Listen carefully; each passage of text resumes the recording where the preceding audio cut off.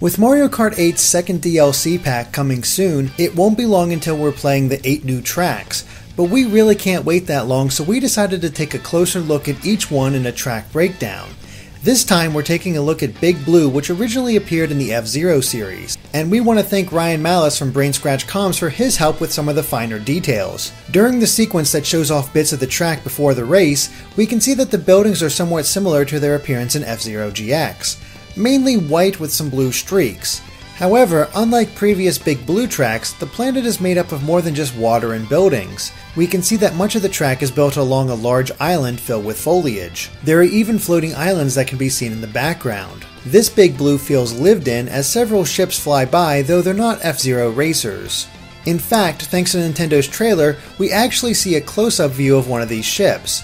The design is actually quite close to James McCloud's ship, the Little Wyvern, but the far-off look at the track also shows the finish line, which almost looks to be a typical UFO with the way it's hovering. In fact, the way that it's hovering in exactly the same spot is kind of incredible considering the barest movement in any other direction would rip the track apart. But that's future tech for ya. As the race begins, the camera pans toward the racers like always. But as it gets closer to the starting line, we see a few more details. Perhaps the biggest is the logo that can be seen above the F-Zero sign. It mentions something called True Planet, yet that doesn't seem to reference anything. F-Zero as a whole doesn't have much in the way of world building. It's typically just about fast racing with crazy characters and futuristic locations, so it could just be a network made up specifically for Mario Kart 8. The rest of the starting line is mostly future tech with little reference to anything else.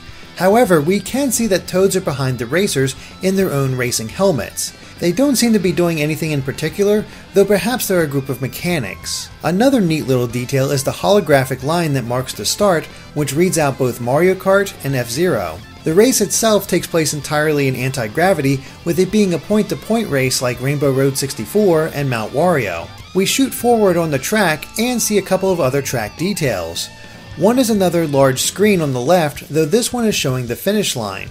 However, this also has the True Planet logo appear again, which provides further evidence that this is the network that's broadcasting the race. Above the track, we can see some more ships flying by, and even the moon. Finally, there's a sign on the right that reads, "Welcome to." We just don't know what it's welcoming us to.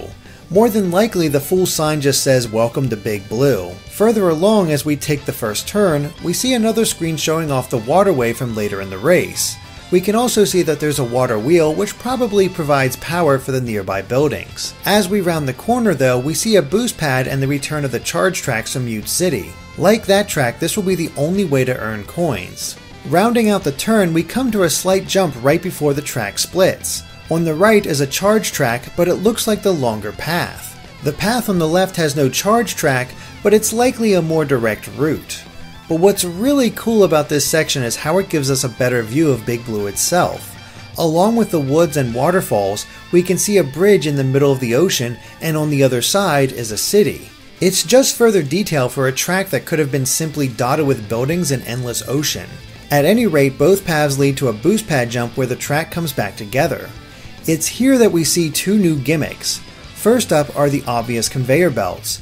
We've seen this concept before on Rainbow Road, but those would change direction at regular intervals. There's no sign of that happening with these. It's all a matter of staying on the conveyor that pushes you forward. However, you have to watch out for the second gimmick. The blue walls that we see here are electrified. Running into them causes a shock that visibly slows you down.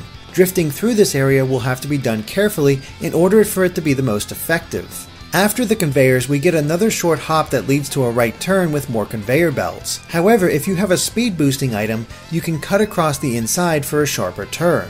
When we get to the other side of the turn, we get a good look at more of the surrounding area. We can actually see other turns in the track, as well as normal highways with cars traveling across them. It gives the sense that even with the focus on super fast racing, people do still live here. The rest of this section has more conveyor belt turns, with each one having an inside track that can be cut across with the proper item. It eventually straightens out towards a hang gliding section where we see part of where we came from, like the split track that ended with the boost pad and even the origin of the split itself. On the other side of the gliding section are more charge pads and the point where the second lap begins. The lap marker actually has a small boost pad as well that launches racers off a small jump and into a waterway. Staying in the waterway will provide a slight speed boost, but this part also shows us the best look at the city in the background. Continuing down the waterway, we reach a jump where the track splits. This opens up into a waterfall canyon area that we saw glimpses of during the track introduction. The area seems to be some kind of research facility. We see spherical buildings near the waterfalls with some kind of structure running between them. There's also a more standard building on top of the cliff in the background. And like other water sections in Mario Kart 8, there's a rainbow that can be seen near the waterfall in the back. Despite the track split, there doesn't seem to be any major differences between the paths. Both have waterways and follow the same basic twists and turns.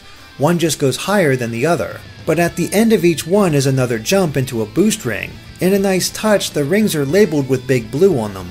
The track converges once again with more charge pads on either side. From that point, the track is just a bunch of twists and turns where the player has to do their best to stay in the water. It eventually ends in another hang gliding section.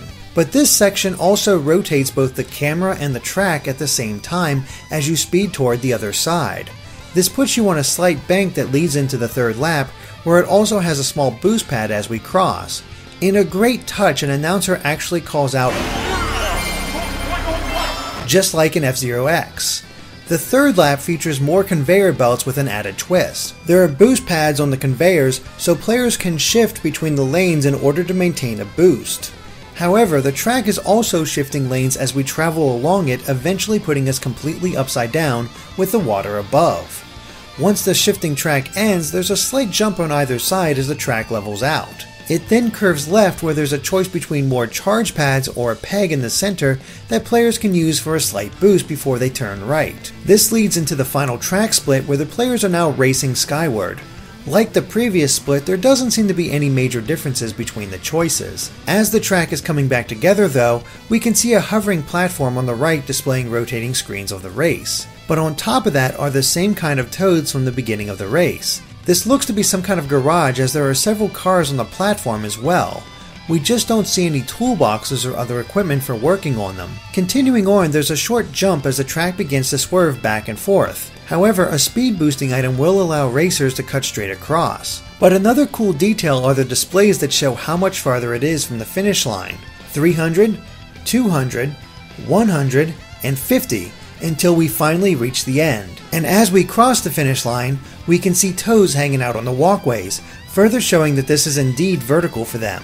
Big Blue is looking to be an incredibly solid track that pays homage to a classic while also updating it for Mario Kart 8. We can't wait to try it for ourselves.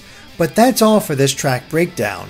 Make sure to stay tuned to GameXplain for more track analyses for Mario Kart 8's DLC and other things gaming too.